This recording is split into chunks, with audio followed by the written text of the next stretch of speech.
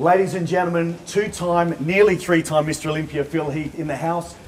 Starting his back workout with lat pull-downs. Phil, why do you pick this as your first exercise for back?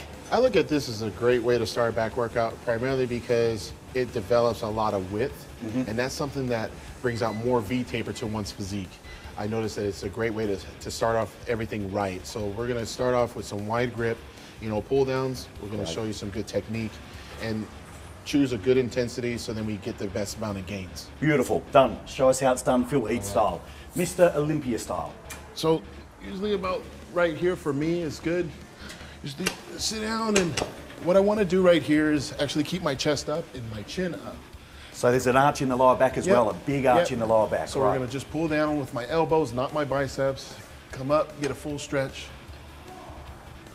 Beautiful. You can see here, folks, from the back, Phil's getting that scapular retraction there. That's what he's talking about, pulling with the back and not the biceps. You've got to do this to activate the back.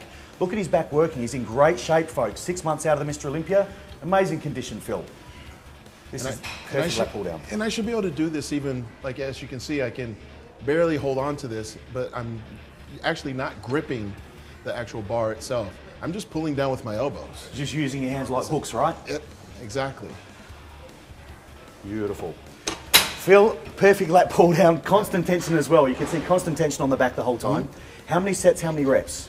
I usually do, for this particular exercise, I usually do a couple warm-ups, but no less than 3 working sets. Right. Anywhere between 8 to 12 repetitions. Beautiful. That's exercise number 1 with Mr. Olympia, Phil Heath. Let's move on to exercise number 2. All right. Let's do it.